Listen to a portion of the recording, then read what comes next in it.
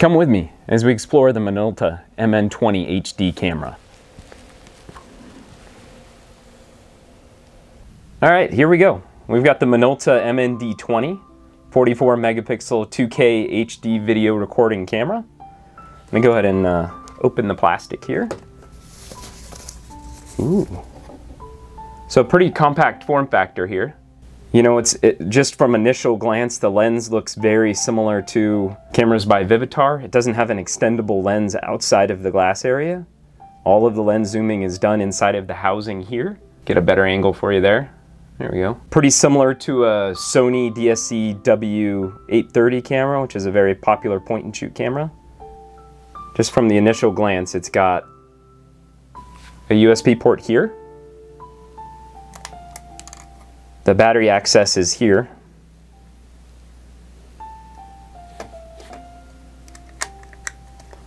And go ahead and open the box here and see if we've got a charged battery.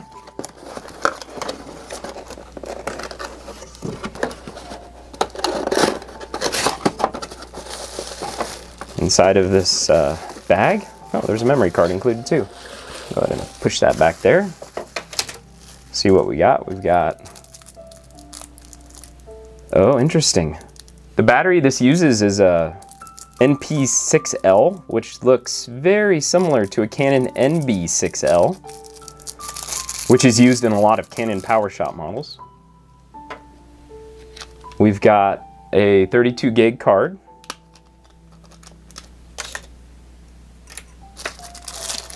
We've got a little adapter here. There's the adapter, and inside this bag we have a cable, a USB charging cable. So this is going to hook right in here, like so. And then this connection point right here is going to plug into the camera USB port to charge. And you can see which way to put the battery in based upon the prongs inside of the camera. See if I can show you this here. There we go. I'm shining a light in there. You can see which way the battery post is going to connect.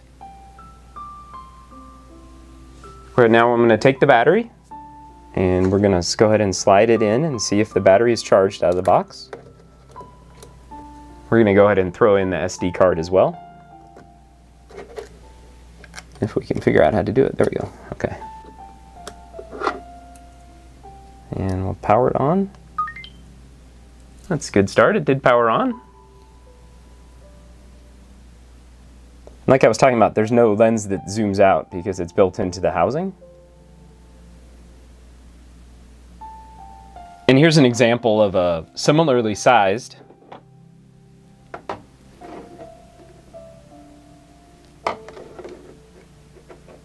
point and shoot camera by Nikon, just to illustrate the difference in the zoom styles. So this is a standard point and shoot camera with a 12x optical zoom. And you'll see when you power on the camera, the zoom lens extends. Whereas when you turn the Minolta camera on and off, the lens does not move, it's fixed. So the optical image capability of the Nikon, and here's another example of a Kodak, are actually going to be better than the Minolta.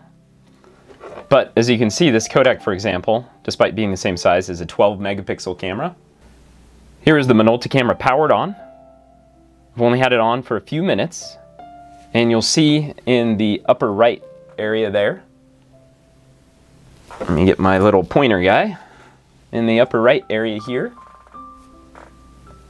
it's going to have, actually let me take off the plastic first, that'll be easier for you guys to see. In the upper right we have the number of pictures remaining, which is 8,778 at the current picture quality.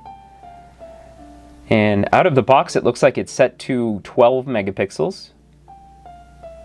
It's in auto mode. And the battery light indicator is here. Let's go ahead and take our first picture. I'm gonna get a little prop here. We're gonna put it back here. Then we're gonna take the camera, move it over here, and snap a picture. Okay, actually made a picture sound. I believe you could probably turn that off in the menu functionality. And now we're gonna fully zoom in on this small tripod and see how far it goes. That's the maximum zoom. Okay. So if we go back to our Nikon, for example, in terms of optical zoom capability, I'm gonna power on the Nikon.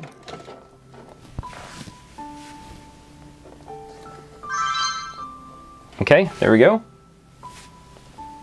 And that, it's not going to focus because it's too close, but you can get an idea of just how much farther the zoom will extend on just a kind of a general point and shoot camera with a normal optical zoom.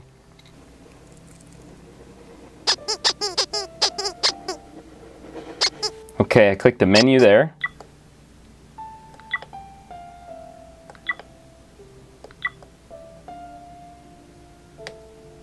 Okay, now we're actually going to be recording a clip here. Ooh, that's not good.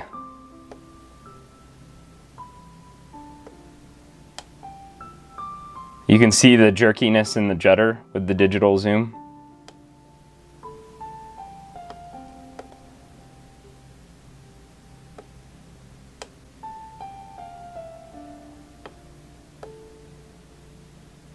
Oh my. Look at the battery life. I've only had this camera on for maybe 5 minutes. Currently recording, which will use more battery, but we're already down to 1 bar left on the battery life. Okay, now we're gonna go ahead and take a shot, regular. And then if I touch this top button here, the button right here, when you're in photo mode, when I touch that,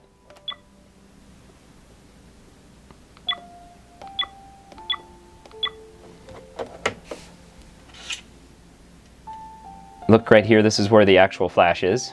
It's actually more of a continuous light. Right here. When I press the top button, here, indicated by light, this tiny little light comes on. Here, let me turn off some lights.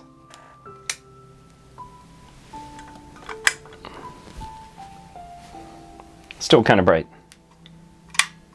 There we go. That's our light, guys. That's the light on this camera. Be curious to see how much battery life that little light uses up.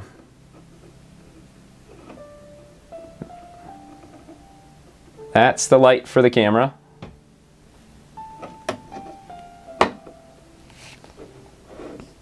Let's go ahead and take a picture with the light on.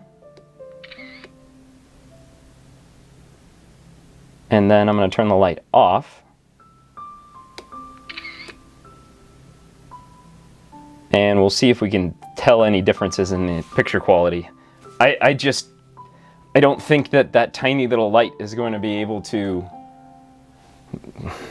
really work on anything like... Okay, now we're going to take some pictures with this.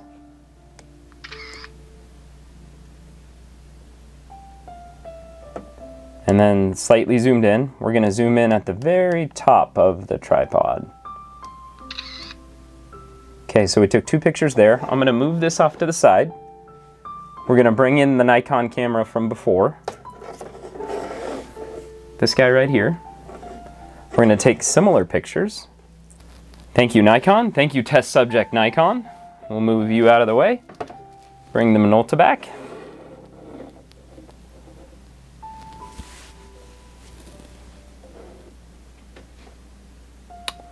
All right, so now what we're going to do is take an indoor movie. And to change. So I'm going to hit the M button. It's going to take us to full HD movie mode. And we're just going to hit the top shutter button, which is also the start of the movie. And you can see it's recording here. And I'm just gonna move the camera around a little bit. We'll zoom out and move the camera around a little bit. Fly it around. Wee. Wee. Got some serious pickleball action going on here. I'm shooting in 2K or 2.7K currently. As you can see, the video quality outside is much better than inside. The limited lens on this camera works way better in natural light for both videos and still pictures. And this is it zoomed out at 8x. And here's my dog River playing with the ball. As you'll notice, whenever the camera is pointed towards either an area with sun or indoors, an area with light, the camera really struggles to accurately reproduce that, and you'll see quite a bit of judder. But I do like that the green is actually quite accurate to the realistic green color that fake turf is. Okay, to go into movie settings on this Minolta, you're gonna click the button in the bottom here. I'm gonna go ahead and do that.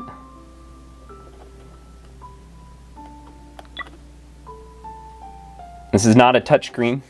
You have to use the toggle wheel over here to move the camera. Settings. Okay, so let's just scroll through here real quick and get an idea of what all is happening. We've got video,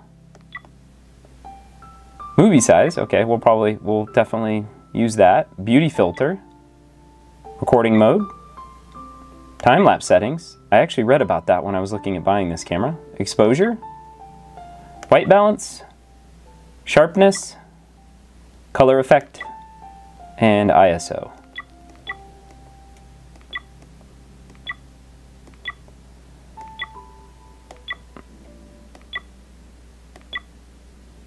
Oh, my stomach was just growling. Must be about lunchtime. Okay, so scene, we'll do that first. We're gonna hit scene. It's preset to auto, which is right here. And if we scroll over, there's a night mode, portrait, landscape, backlight, sport, party, beach, and high ISO. And we're going to test a few of those when we do some additional indoor and outdoor shooting with this camera. So I won't get into them right now.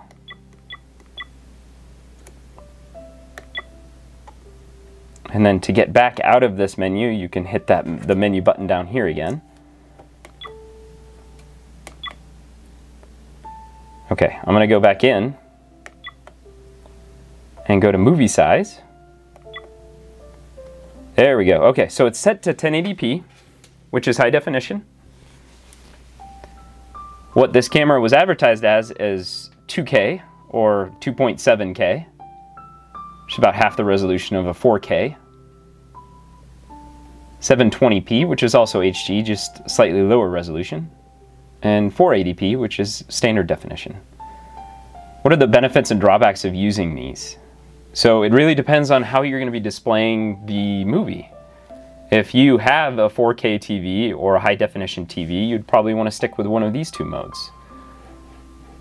What are the downsides to using these two modes? Battery drain and card size limitations, because they're going to be recording in a higher format and they're going to take up way more space. So if you film in 2.7K, it's going to take up roughly 6 times the space of 480p. Okay, now we're in camera mode. You can see just barely, it says 12M, which is 12 megapixels, which is how it's set out of the box. If you wanted to change that to get to the 44 megapixel, which is why we're doing this review, you're going to scroll over and go to image size. Click into it, and these are all the settings. So it's set out of the box at 12 to make it seem like you can take a lot of pictures with the included 32 gig card. You can go down even below, I believe, 7 megapixels and all the way up to 44. So let's go ahead and go up to 44.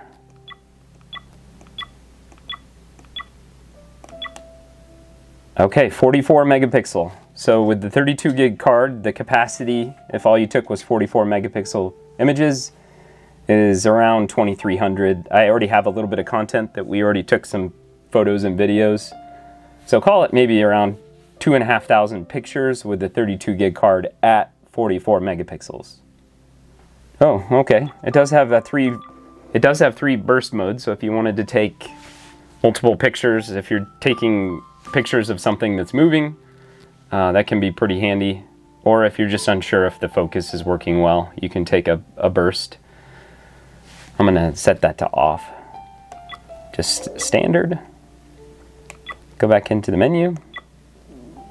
There's a timer. Adjust the exposure, adjust the white balance. What's quality?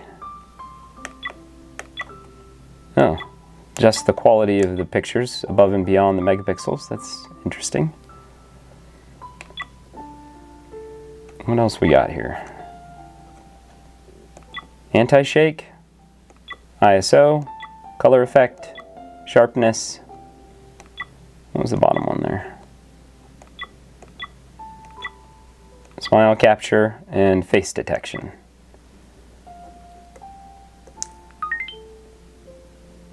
So it's got about a little over a second startup time, which is pretty quick. So if you pull it out of your pocket and you wanted to shoot, it's going to take about a second for it to pop up, and then you can pretty much immediately take a picture. Camera is powered on, but the included battery is right here. How is that possible? Before I was telling you about how it looked oddly similar to a Canon NB6L battery. I pulled out a Canon NB6L battery. I'm going to turn off the camera.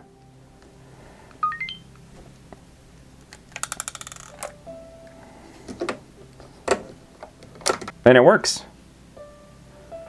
That's kind of crazy. So let's see if it's at 700 milliamp hour. The Canon's actually a 1000 milliamp hour battery, but they both work. They both power on and you're able to use the camera. Now, I don't work for Minolta. This video is not sponsored by Minolta. I don't know if there would be any complications with using this battery in terms of overheating, etc. So I wouldn't necessarily recommend using this, but in a pinch, it did work. If you are doing panorama shots or have a fixed distance that you are shooting, all of the pictures shown here were taken at 44 megapixel resolution with the Minolta. Here are my final thoughts on this camera. For just shy of 90 bucks, this has the highest resolution of any point and shoot camera that I have personally tested. It does its best in outdoor shooting situation with loads of natural light. If you do end up using it indoors, make sure you don't use the digital zoom, as it will make it look pixelated and pretty unnatural. In terms of video shooting capability, I was quite impressed with the 2K video mode. The camera seems to handle natural light much better than artificial indoor light, as you could kind of tell from the few clips that I shared.